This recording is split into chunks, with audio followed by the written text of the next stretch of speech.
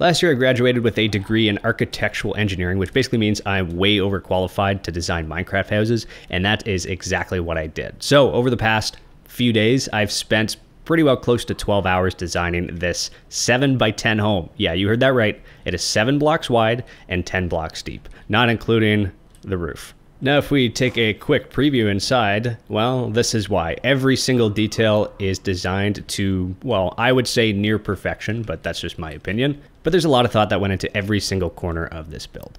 Even in the backyard, we have a little greenhouse, little campfire, some nice greenery, and then look at that. Look how cozy this is. It's very nice. It's 10 a.m. right now, so you do get the morning sunlight going all the way through your living room. It's very, very beautiful. But here's what's gonna happen. We are going to tour the outside of this house. We're going to go inside, check that out. We're gonna tour the backyard, check out the greenhouse, and then there's a little something back there that we'll see in a little bit. So if you're ready to see my kind of ridiculously over-engineered Minecraft house, we're gonna talk about the architecture, engineering, urban planning, then keep watching. Before we get started, if you don't mind clicking the like, it just helps with the YouTube algorithm and helps me to reach more people who may also enjoy this content. But with that being said, let's check out my Minecraft laneway house. So starting off from this laneway, I mean, it is garbage day, well, compost day. Is this a compost bin? It might be a garbage bin, I'm not sure. There's a bunch of different types of bins. Does mine have a label on it? Mine does not. What do you guys got? What do you got? Recycling, organics, more recycling? All right, that's fine. It's garbage day for me. But yeah, I wanted to make this house very, very appealing, especially from the curb. So I am using CubePack. I'm here on Cubed Community in the city of Everton. And yeah, we got a whole bunch of plant pots, whole bunch of, look at the sun, look how pretty this is. But I wanted to make it feel very organic, very green, very, very welcoming. Even on the backside here, lots of stuff hidden. I have my secret sign hidden down there, Alpine 1, October 2021. Build time, 12 hours, shaders, 10 a.m. That is my recommendation. That is what I have it set on right now. Because once we get inside, look at all that light. Look at all that light. It's going to be very, very cool. But first, let me get you acquainted with this site. So this way is facing south. So if I go up here and I put a north arrow, there you go. North is that way. So we are making the assumption that we are in the northern hemisphere, approximately where the city of Vancouver in British Columbia is, which is about the 49th parallel. That means that this sun is probably where it should be. Actually, if anything, it should be a little bit lower in the sky, but of course that depends on the time of year. In the winter, the sun is going to be lower in the sky. In the summer, it's going to be much, much higher. And that plays in to this overhang for the windows. So when it's the summer and the sun is up where it is, even though there is a tree in the way, don't mind that, that's fine. When the sun is very high in the sky, it is going to block a lot of the sunlight in the summer from getting in, which makes it so that your house will not overheat. You can also have these things called side fins, but I don't have any on this house. It also wraps around to this side on the western facade. So if the sun were to be setting, it would set approximately right there. So you'll get some of this evening sunlight. However, in the mornings, if you let in a lot of sunlight, which is what I do with this ginormous window right here, you are going to get a lot of the morning sunlight. So it is going to heat up your space in the morning. And by the time it's about 11 in the morning, maybe noon-ish, your house is going to be quite warm and you're not going to want that excess heat. So that's why you have these overhangs, so that when the sun is right here, your house will not overheat. So that is one of the lots of architectural engineering elements that you will see throughout this house. Just a little preview, sneak peek, if you will. So that is your southern facade. Up here, I do have a little something, but can't show you that yet. Over here, you have the western facade. This is the bedroom. I put a plant right outside on purpose. You'll see that once we are inside and what purpose that serves. This is the bathroom right here, and then you have a wall. This is your front entrance, and then over here, that's your living room. Sorry, I'm getting distracted. Let's go back to the western facade. There you go. Up top, you do have another little skylight, which is very nice. And then you have a PV panel. PV stands for photovoltaic, also known as solar panels. And I have designed this in such a way, so I mean, okay, you got to use your imagination here a little bit, but let's pretend that this is connected to a battery system, which the battery system is in this lot, but that's a little bit of a secret we're gonna save for the end. Over here, we have the northern facade. So this is rarely going to see sunlight. So what I have done is I've added these windows up top here, and this is more for your ambient light. One consideration is that you do have another backyard right beside it. So you may have kids that come out here and play, and maybe you don't like kids and you don't want to see them ever. So I've added a bunch of plants along the windows. And up top, we do have another window looking in there. Down here, we have a, I don't know what you call this, electrical something. It's got a lock on it. I feel like that's important. And down here we have my little sign, Alpine 1, that's me. Hello. October 2024, build time is 12 hours, shaders 10 a.m. That is my recommendation. That is what they are at right now. That is the northern facade. Going over to the eastern facade. So this gets sunlight in the morning, which we can see right now. We have this really, really beautiful window. Very beautiful. I tried to go for something almost modernist, where you have the windows kind of wrapping around the doorway here. And you can't open and close that, but we're gonna go check that out in a minute. And you have a nice campfire back here. I didn't put any plants right beside it because, you know, I didn't want them to catch on fire. I figured that was important. And then back here, you have a little bit of a greenhouse, little composter, and then a little butterfly. I'm growing some carrots. I thought it was pretty cool. Back here, we don't worry about that. But coming back around front, we do have the driveway. It is 4 wide. My vehicles are typically 3 wide, but I don't know, I feel like the person that lives here drives a motorcycle, so I don't think they need all of that extra room. Back here, we do have a pathway that connects all the way to that street way down there. That's just in case there is a fire and you do need an extra escape route, you can go this way. Very important. So that is the outside. Now it's time to check out the interior. So this is the front entrance. It's very nice, in my opinion, my humble opinion, talking about my own build. You come in your front door, close that door, there you go. And then you're immediately greeted by this open space that's still a little bit divided by these trapdoors. You have a place to hang your coat, and then you can place your shoes right here. Don't get my floor dirty. Take your shoes off. Don't track mud through my house. You know how much time this takes to clean? Anyway, here's a picture of a bird.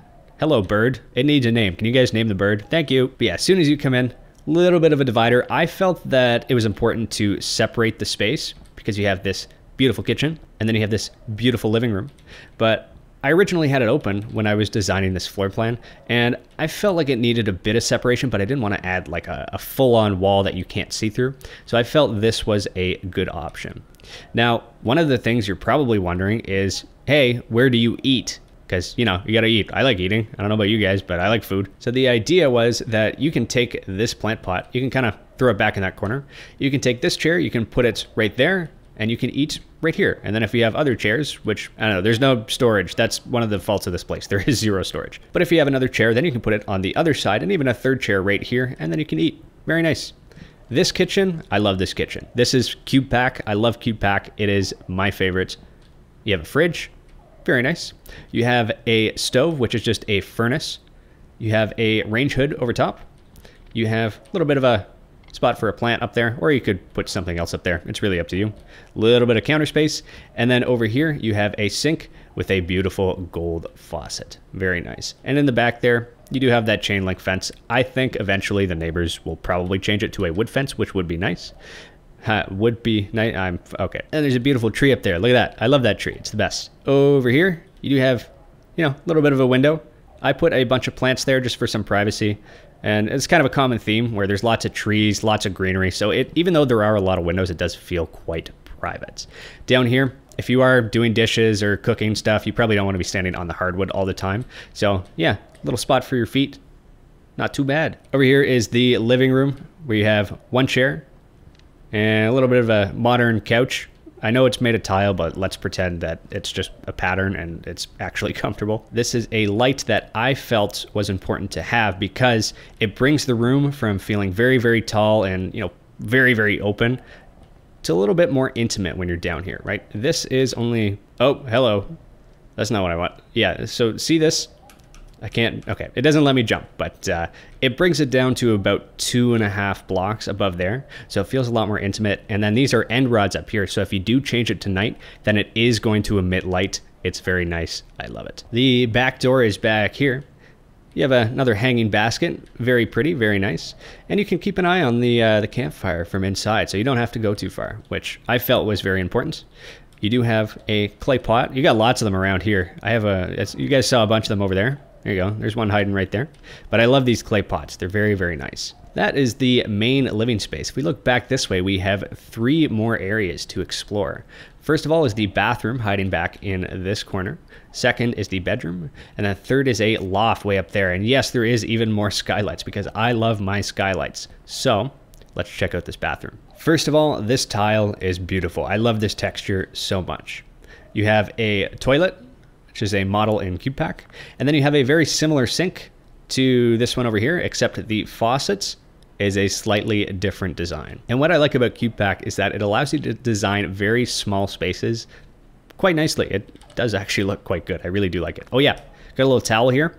Then you have a bath mat for when you get out of the shower. And in the shower here, don't mind that there's leaves poking through. I do have a lot of greenery on the other side of this wall. Your next question is why? Well, most of the walls in this house are actually trapdoors. So they're very, very thin. Look at that, see? You saw it here, where these windows, very thin. This wall, very, very thin. This is something you can pretty much exclusively only do in CubePack.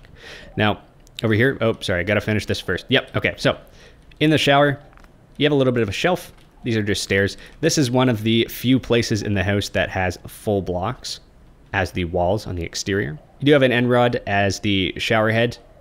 It does emit light as well, which is kind of cool, especially at night. But yeah, it's quite cozy. Little shelf, nice tile as well. I really love these textures, but that is the bathroom. So if we go out here, look at the light coming in. Wow, I love that so much. But yeah, this is the bedroom. Very simple, very minimalist. These are just the top halves of doors, and then I just cut the bottoms off with word edit. This is snow right here. These are corals, I believe, but yeah, you can make some pretty cool beds and furniture like that. You have some nightstands here, and then on the side of the bed, you have a little carpet, because when you get out of bed in the morning, you don't want to have cold feet. I don't want to have cold feet. There you go. Now your feet are nice and warm. Over here, we have a floor to ceiling window, which does still provide quite a bit of privacy. I thought it was a nice addition to this area. Now, I didn't put it in the middle or on this end, because if you're laying in bed, see that angle?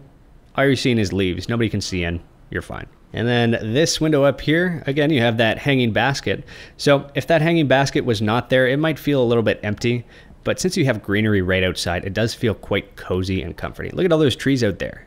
So pretty. But yeah, that is the bedroom. Oh yeah, you have crown molding up on top here too. I thought that was quite cool. Lots of little spaces in here. Oh, and this door, you're probably wondering, why is this doorway so wide compared to this one? This is a sliding door. It is not actually functional, but hey, use your imagination. Now, if we head back out here, it's time to check out this way up here. Look at this skylight. I love this so much. So if we head up the ladder, this is my secret loft, even though it's not much of a secret, but nice view of downstairs there. Up here, I do have a little bit of a chair. I thought that was pretty cool. Thank you, CubePack. Very nice. Nice place to sit and relax. You have a window out here. Not too bad. Now up here, you're not really looking for a lot of privacy. I mean, I don't think a whole lot of people are looking up here anyway, especially since, you know, you live in a laneway house in a lane. But I have a little desk up here, lots of windows, little skylight here, little record on the wall. And yeah, some nice windows. Over here, you can see the tops of those nice buildings right there. But yeah, look at all the sunlight coming in. It's super nice.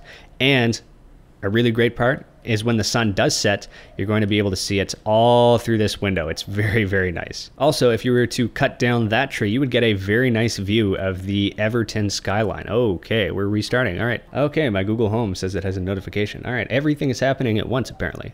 We'll be right back. Okay, we are back. There we go. All right, problem solved. So I think that was pretty much it for the interior.